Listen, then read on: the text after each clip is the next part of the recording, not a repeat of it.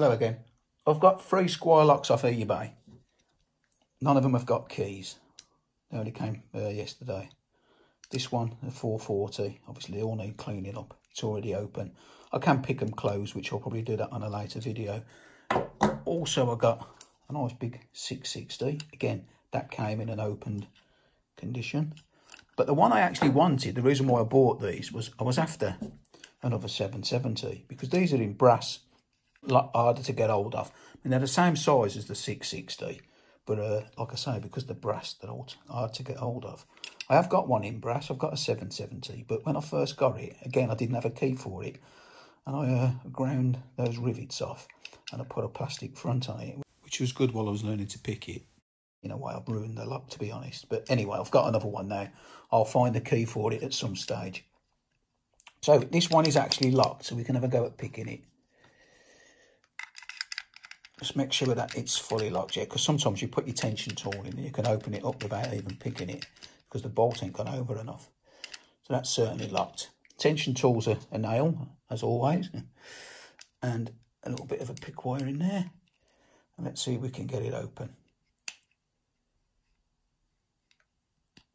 These are not too hard to pick because there's no false gates in them.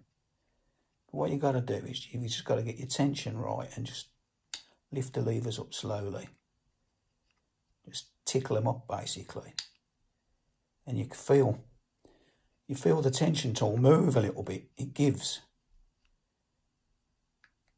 Yeah, I don't know if you've seen that then. I don't know if you've seen my fingers go, but it just gives a little bit then.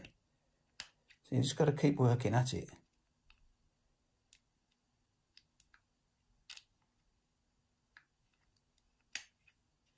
Sometimes when you hear the click, what's happening is you're actually slipping off the lever. It ain't like a pin tumbler when you click and you know you've set it. I know you lot in America want to start picking these. They are good fun. They're good fun locks to pick. Different technique, different style than your, there we go, than your pin tumbler. Now, that's what I was on about. See, that's not open. And the reason why is because that's not quite tall enough to throw the bolt. So if that ever happens and you've spun it round, just put your tension tool back in, or you can put a wire in and throw the bolt. But if you give it a wiggle, it will just flip the bolt up. That's it. Beautiful. Yeah, I'm looking forward to cleaning that one up. Anyway, that's it for today. As always, thanks for watching, and I'll see you again next time. Try it a bit.